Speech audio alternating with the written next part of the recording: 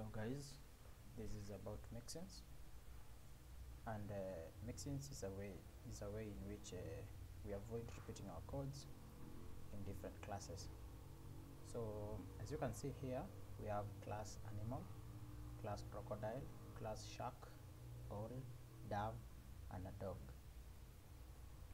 So we all know that all animals breathe.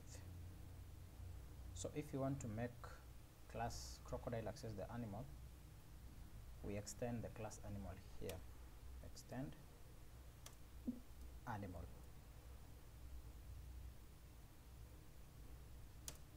Here. Because a crocodile breathes. Same case to a shark. Extends animal. Same to all dove and a dog.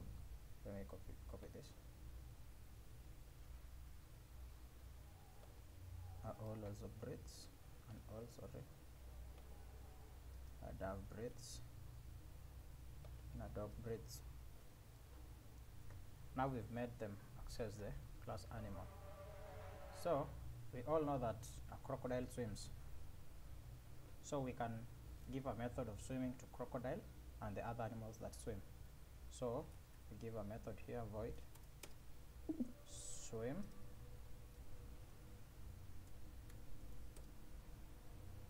we print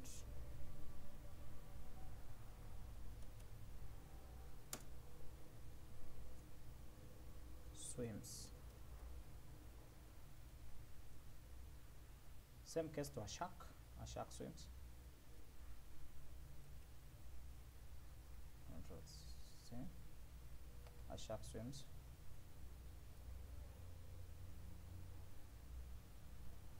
A shark swims and a crocodile swims. An owl and a dove fly. You can give them a class, a method here, flying, void fly,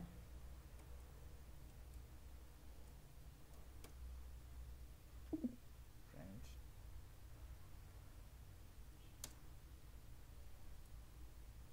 flying. Don't forget to semicolon. A dove also flies, so we can take this method.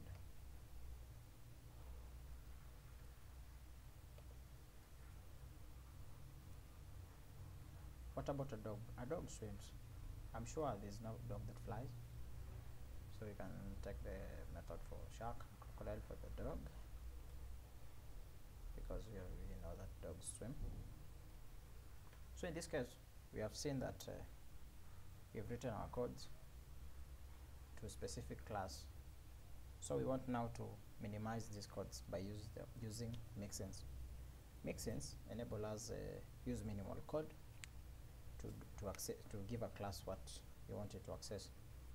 So let's start with the animals that swim. We use the keyword mixin. Mixin, you can use a mixin called swim. Yeah, swim. I need to print something here. Void swimming. Yep. Print something here. Print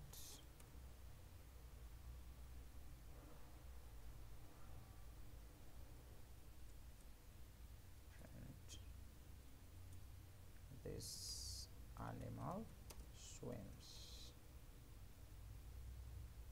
Yep. So we've used one mixin. We've created a mixin.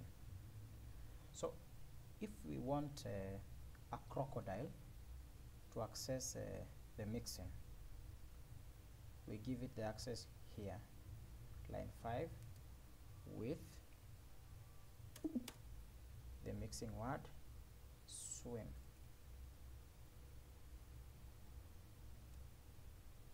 Yeah, we've given the crocodile access to the mixin. We can come here and confirm in our void function var croc equals to crocodile, crocodile dot. We can see that a crocodile has access to swimming and breathing here. So that's how we confirm that the crocodile has access to the mixin.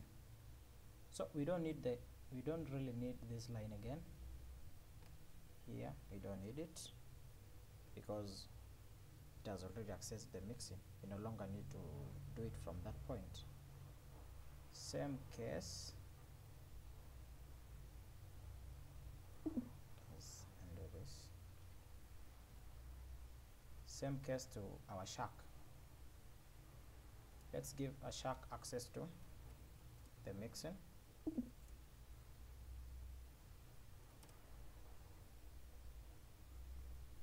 So we no longer need this line again because it has access to the mixin. What about our animals that fly? We create another mixin for flying. Mixin fly. You can choose whichever word you want to use. Void flight. I'm just using random adjectives or adverbs. You print what you want to print. This animal uses wings to fly. Yeah, we've created a mixin now for flying. So we want the dove and the owl to access our mixin. We give it access using the word with our mixin fly. So we no longer need this line.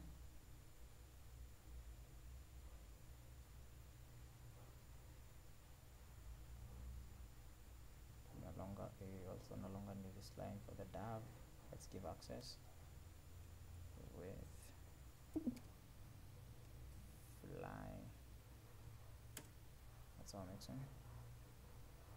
We no longer need this line for it. Yeah, what about our dog? We said that our dog swims, so we give it the mixin names with swim.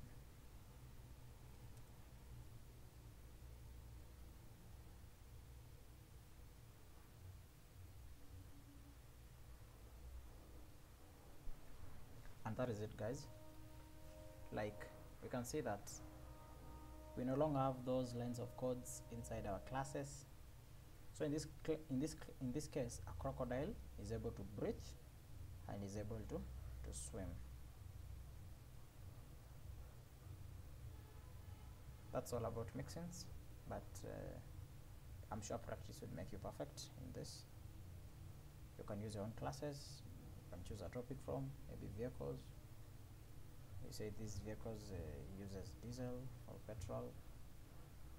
This one is 4x4, this one is not. Yeah, with practice I'm sure you're going to make it perfect. That's it on Mixins, guys.